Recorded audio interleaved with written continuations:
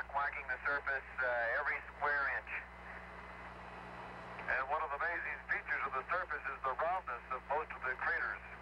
It seems that most of them have a round, mound-type appearance instead of sharp, jagged rocks. Only the very newest features have any sharp definition to them, and eventually they get eroded down by the constant bombardment of small meteorites.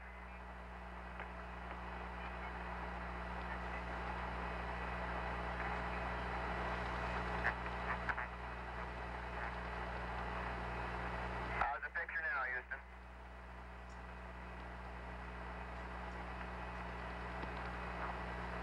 Picture loud and clear, and the picture looks real fine. Thank you. Can you see the two large craters to the just to the right of our track, Houston?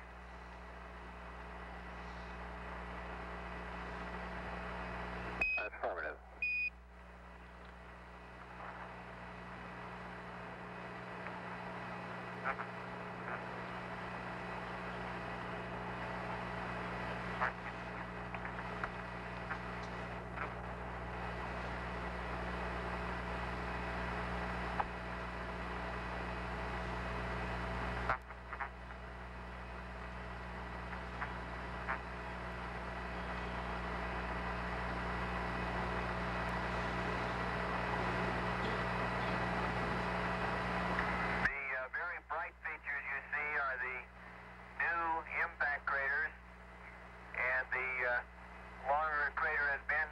On the surface of the moon, while the more mottled and subdued it becomes.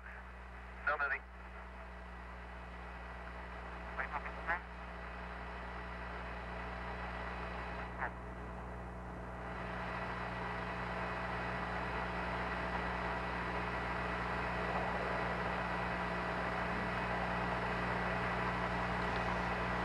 Apollo 8, we've apparently lost your voice. The picture is still good.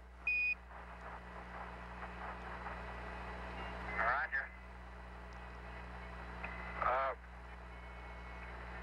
Houston, we're passing over an area that's just to the east of Spice C now, in checking our charts. Spice C is coming up in a few minutes.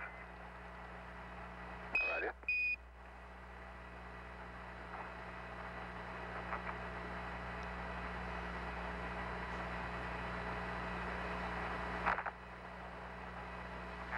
Spice C, as you can imagine, since they have just come around the trailing edge of the moon, the right side is, except while we'll link some information. As you can see, looking up at the sky tonight, they're just coming around in that bright portion, and the Smythe C is right over on the right-hand side, right at the equator, right at the center line of the moon.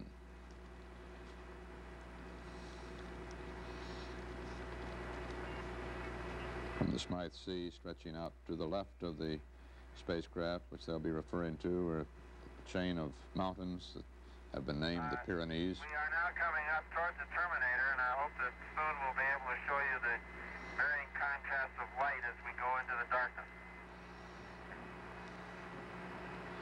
Houston, we're in Pooh, and you have the computer. Thank you. The figure we were given earlier for their time when they come on the terminator, which is sundown on the moon, that is the dusk, dark period, which is very sudden on the moon. It's not a gradual dusk, but a clearly defined line of black and white. Almost so. Impact craters. There is a dark area between us and them, which could possibly be a old lava flow.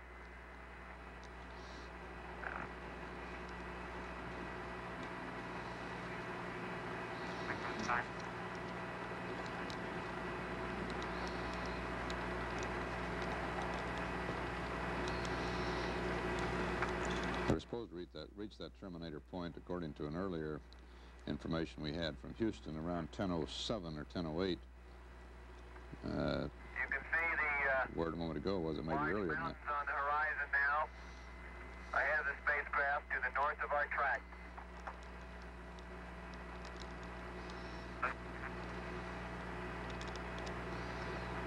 We estimate it's about 325 miles to the horizon, just to help your reference. The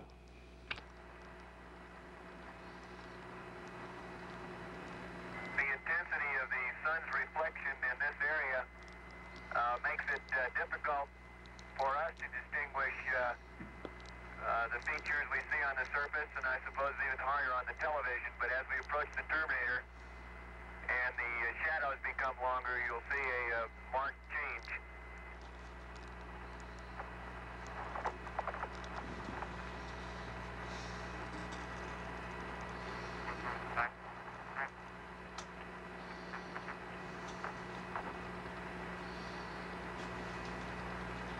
There's a very dark crater in the filling material of this valley in front of us now. It's rather unusual in that it's sharply defined, yet it's dark all over its interior walls, whereas most new-looking craters are a very bright interior.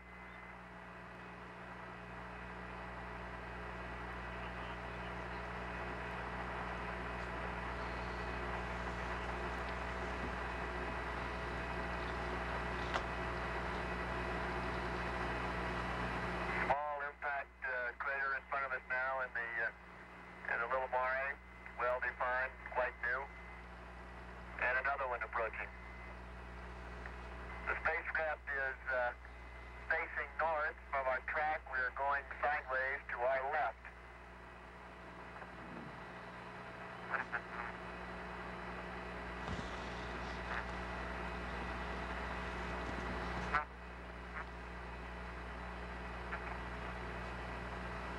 You're now seeing the Sea of Crises coming over the horizon.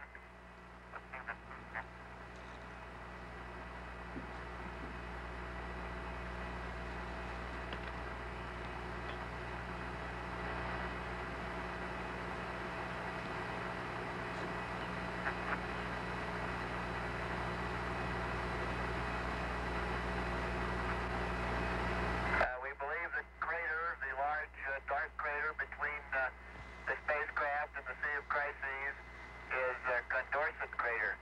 Sea of Crises is amazingly smooth as far as the horizon, past this rather rough mountainous region in front of the spacecraft.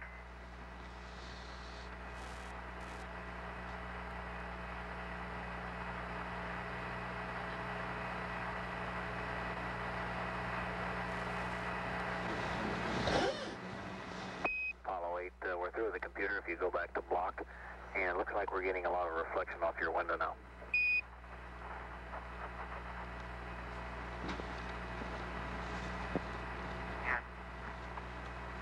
Right, we'll switch windows.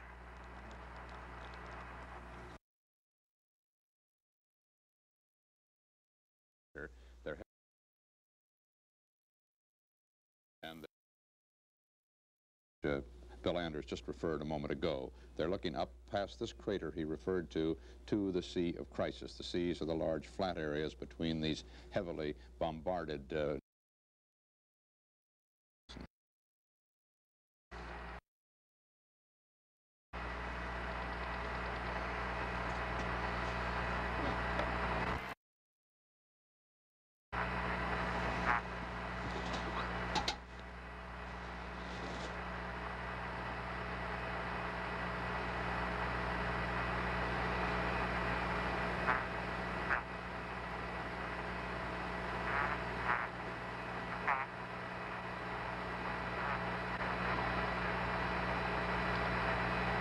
Apollo 8, can you tell us which window you're looking out? And there's a large crater that looks like it's sticking up in the upper right-hand corner of our picture.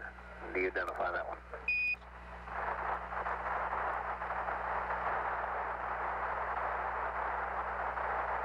Roger, we're just about to lose the lock here. That's why we're slowing up a little bit. We see the Sea of Crises in front of us now, and we're looking at the left-hand rendezvous window.